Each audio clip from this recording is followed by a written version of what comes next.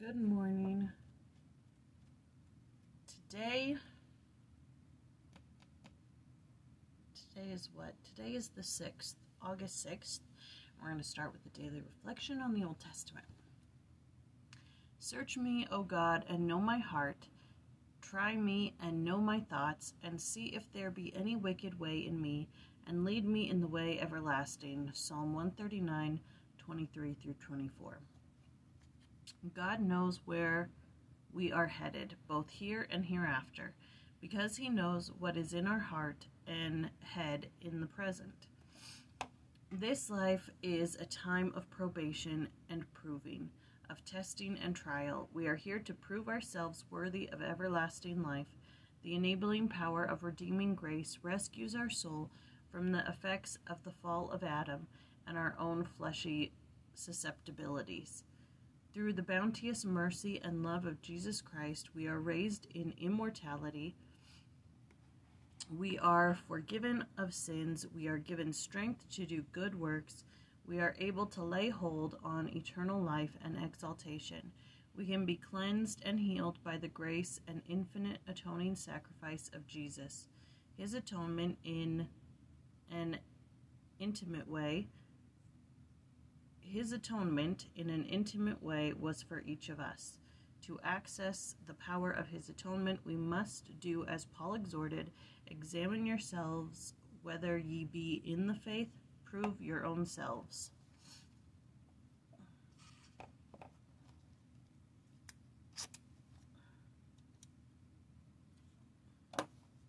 Okay.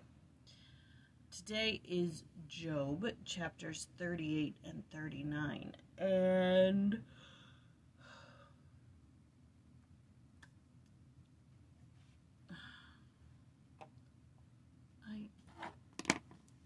I don't know. Okay, I don't know. So the Ludlows does 32 and then is done with Job. Okay. And then the side-by-side goes to 42 and then is done with Job. So they're feeling like I'm feeling. Let's see. In 38, God asked Job where he was when the foundations of the earth were laid, when the morning stars sang together, and when all the sons of God shouted for joy. The phenomena of nature show the greatness of God and the wickedness of man. And then in 39, man's weakness and ignorance are compared with God's mighty works. Does man even know how the laws of nature operate?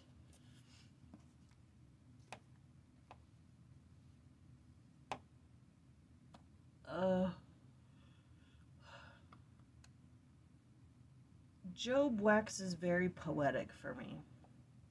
You know, a lot of the time I'm like, what? I don't know.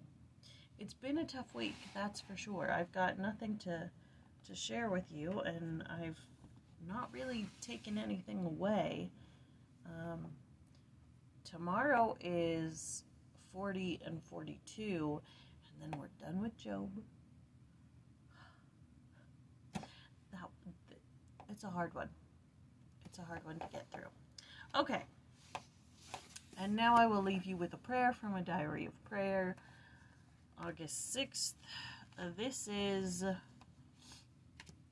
Eve of the Transfiguration, Reverend William Reed Huntingdon. Not Huntington, Huntingdon. O God, who are on the mount, didst reveal to chosen... Let me start over.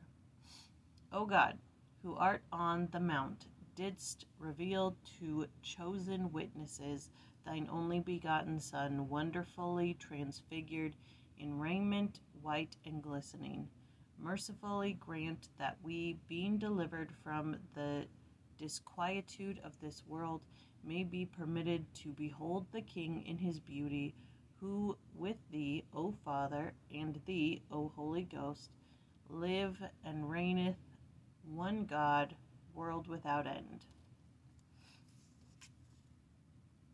Oh, and there's another one for the Transfiguration.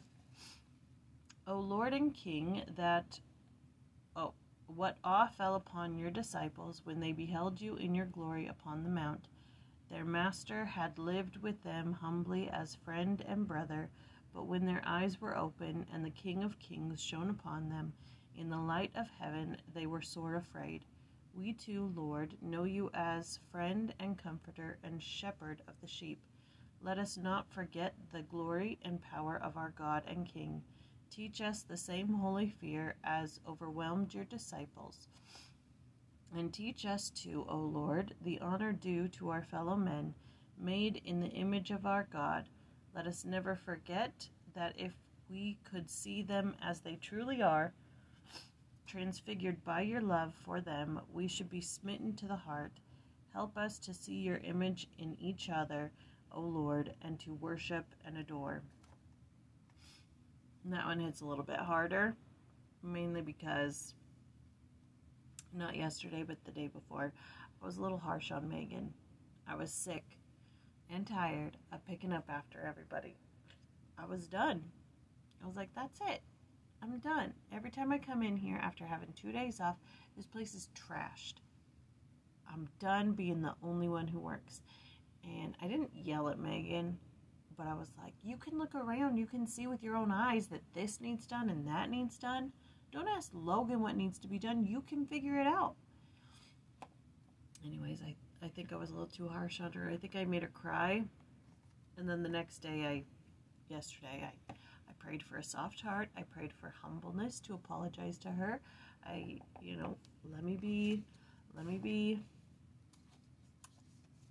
Let me see her as, what does it say?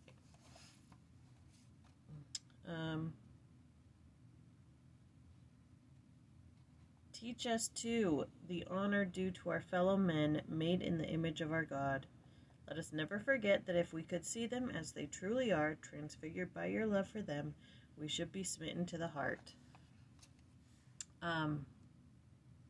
Anyways, I did apologize to her.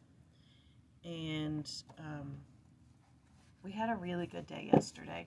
We talked a lot. We laughed. Yeah. If I could see her, known that she was made in the image of the Lord, she was transfigured by his love for her. He loves her so much. If I could just see that, I would have never had any problems with her. And I definitely wouldn't make fun of her for wearing her shorts.